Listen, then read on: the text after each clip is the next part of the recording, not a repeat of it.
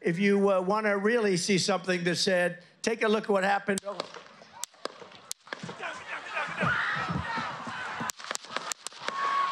Within minutes of beginning his speech to a rally crowd in Butler, Pennsylvania Saturday, former President Donald Trump reacts to loud pops of gunfire by ducking down. More than a dozen shots were heard during the chaos.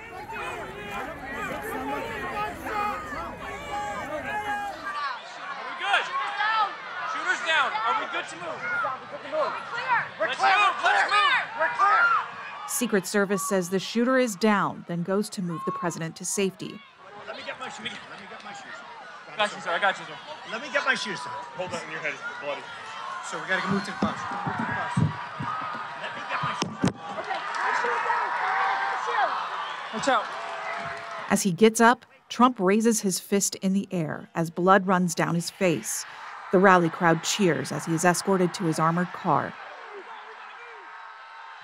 All we know was shots were fired, and then I jumped over the barrier and put my hand on the guy's head that was refusing to breathe. Who was it? Do you know? It's a stranger. This is not Trump, though. This is another person. Yeah. So Trump's not here. And it was, you said he got hit on his head? Yeah. Were you in the vicinity of where Trump was? I was on the side. I was with a special guest. Are you okay? I'm Rico Elmore, but I just military reactions. Yeah. One rally attendee died, 2 others were critically injured. Witnesses described the horror of the moment. Some report seeing the shooter before he pulled the trigger. He's going down!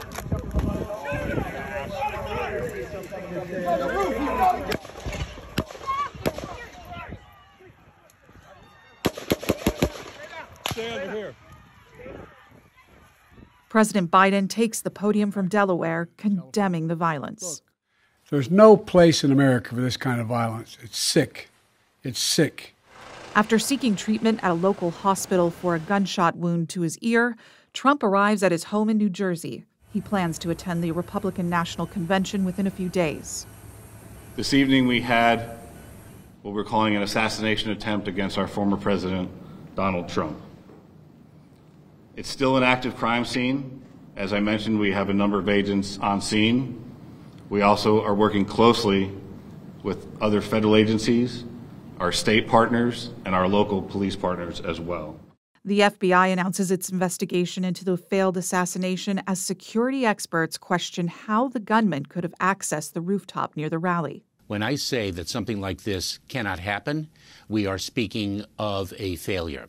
We are going to analyze through an independent review how that occurred, why it occurred, and make recommendations and findings to make sure it doesn't happen again. The shooter's identity is released. Thomas Matthew Crooks, a 20-year-old from Bethel Park, Pennsylvania, is identified by the FBI using DNA. I just know he was bullied. I don't want to say he was an outcast, but he was, you know how kids nowadays, like he didn't dress like everyone else, so everyone kind of put a target on him. He sat alone in lunch. Investigators report he had no criminal history. Crooks was a registered Republican who had recently donated a small amount to a progressive cause. President Biden takes the podium from the White House Sunday afternoon. Good afternoon.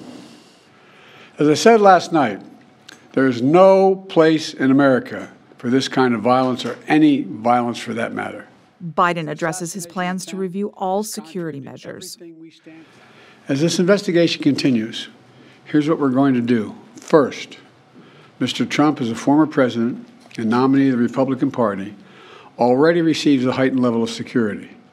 And I've been consistent in my direction to the Secret Service to provide him with every resource, capability, and protective measure necessary to ensure his continued safety.